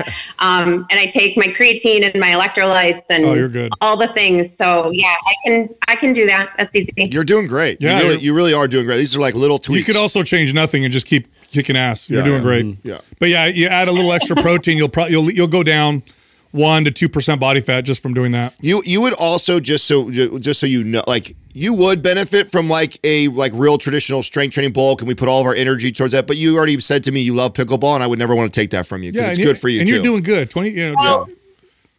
I kind of want, Josh and I have talked about doing a bulk because I've talked about maybe doing like a powerlifting competition. Okay. Because I've seen my strength get up, and I feel like I have more that I can do. But that just makes me real nervous. So I mean, you would really bet you would, but I don't like taking something an activity that you love doing that's good for you, like pickleball. Like, you're enjoying Always it. Think you're quality, healthy, you're good. Think quality of life. Longevity. But if we're purely talking from I want to see my abs, I like more muscle, like that standpoint, you would benefit from doing a all strength focused type of training program, scaling way back on all the pickleball and really trying to bulk, trying to get strong, and then coming back to a cut, reintroducing pickleball, and that would serve you. But again, when a client is really enjoying activity like that, I try my best at how could I modify it to kind of have our cake and eat it too. I think in this situation, it's adding the protein shake in between the 2-hour pickleball session should make a world of a difference. Yeah, and think quality of life. Like, I think you have a really good quality of life, it sounds like. I think adding a protein shake that's it. That's almost never it. Yeah, that's it. But with you, that's pretty much it. Like, you add a 30 gram, 40 gram protein shake, and it'll be a nice, slow transfer, body fat and muscle. Nice and slow over a 2-month period or so. Okay. Amazing. All right, Thank Sarah. you so much. You All right, got Sarah, it. good luck. And thank you for shouting out your trainer. I love it when people shout out good trainers because we know what an impact they make. So thank you. I appreciate that. Yeah, he's amazing. All right, Sarah. Thank you. Thank you. Bye. We're just getting people doing great. Yeah. I love it. I love it. It's a high five day. I mean, listen, that is what a great place to be for her. Well, you know? The common thing between those two, right? They both got good trainers. I mean, you know, I swear, when Take notes. people look at the money that they spend on all kinds of ways to try to lose weight and whatever, if you took that and just invested it in a good trainer or coach for like a few months, the effects would last you a lifetime just from what you learn and from the guidance. It's just so valuable. And you see it. You see it when people work with a good trainer. Yeah. You know, this is too like a great scenario because there's different things that we can do here. And I really would have to weigh out if she was my client, we're spending more time together. If she was like, man, Adam, I really want to see the abs. I really want to, she's telling me that, then you would hear me start to encourage her like, well, you know, I know you love pickleball. Which one do you love more? Do you love pickleball a lot more or do you really want to see the abs more? Okay, well then maybe we scale back a little bit of that. Let's increase protein. Let's go on a bulk. Let's try and follow something like MAPS Powerlifter Strong and build a bunch of muscle. And then we come back the other way and I can reintroduce the pickleball. Like I would encourage you. But when you got someone who's got a really good, like you said, you can hear it in her voice. You can see it in her glow in her face. It's like she's sleeping great. I mean, she's doing really good. You hate to mess that up just for some abs. Totally. You know what I'm saying? It's like, and abs don't bring happiness. Everybody thinks to make you so happy. It doesn't. No, she's doing great. Our next caller is Josh from the United Kingdom. Josh, what's up, man? What's happening, Josh? Hello. Nice to see you guys. I just wanted to start off with a ritual by thanking everyone on Mind Pump for the present impact you have on the fitness space, like you are to me and many others, that the most credible source of non-biased information on the internet. Thank you. Just want to get out there. Awesome. Thank you so much. Yeah, no worries. Thank you. Right, I will revert to my original email, even though my situation has changed since then, because it was a while ago. But my background is since COVID, I've taken control of my health, but struggled with my relationship to food that's resulted in yo-yo dieting. But every time I've relapsed, I've been self-aware of the mistakes, got back up and zeroed in on my habits to eliminate the hard falls. I've dropped a total of 56 pounds in 4 years. And my questions relate to the current situation at the time, as I've been on a cut for my last diet fall since New Year, but my work routine has also changed to night shift. I've had no trouble with the diet or the exercise or the consistency, as I've rode this train more than once, but my sleep, which was good at the start of the cut, has gradually declined, and I'm now getting maybe 4 to 5 hours of sleep on my working days and 8 on the weekend, 8 to 10. I want to know what the relationship between cutting calories for extended periods of time are with your hormones and sleep, and if you think the combination of my work shift is making this situation worse, and what I should do about it. Okay, I'll give you a quick... Following on from that, I'll give you a quick answer for that, Josh, but then I'd like to know what your situation is now afterwards. But what's the relationship between cutting calories and hormones and sleep? Well, if they tend to make them worse, okay, generally speaking. If your cut is too long, too extended, then you start to see negative effects on the hormones. Now, there's caveats there, right? Like if you're really obese and you're just overeating and not doing well and you clean things up, you tend to see things get better on both. But if it's too extended for too long, then your hormones, testosterone drops, growth hormone goes down, cortisol goes up, and sleep starts to get disrupted as well in ways that are like extreme fatigue but restless at the same time type of deal. But I'd like to know now what it looks like now, and is there a different question now? Yeah, it's kind of following on. I'm kind of like not know what my goal is now, whether to, let me just read what I've written down. It's in my current situation since I emailed has changed. I've come off of night shift, thank God. Like it was only temporary for some training in my work, and my sleep's returned to normal, which is great. Like I was always pretty consistent before, and because I put it through hell, it literally felt like I'd been battered within an inch of my life for doing night shift for 6 months. I reckon I was losing about a night's worth of sleep a week, and I was just, sorry, I'm just trying to read what I've done here. I've put on a bit of weight since I've come back out of night shift, but it's because I've been either just listening to my body or I've been a bit less consistent in the gym, but I've just been trying to like please every aspect of my life because it was so shattering to do what I did on nights. But I was like, I just want to listen to my body, eat when I feel like it. So that's where I've been since then. And every time I've tried to get in the rhythm of losing those 8 pounds again, I've not really seen much difference on the scale. And I just feel that my metabolism's been hammered from what I've done to my body, or maybe my hormones have crashed. Yeah, maybe. How long ago was it that you stopped the night shift? 6 months. In June. So I did from the start of January to the middle of June. Okay, so a couple months. Okay, and it sounds like you gave yourself a mental break afterwards. Which what it sounds like when you said eat what you want, and you need that. You need that when you come out of something like that. All right, how do you get back into it? You just get on something consistent and don't overdo it. That's it. And just stay consistent and don't worry about the scale. Don't worry about what's going on.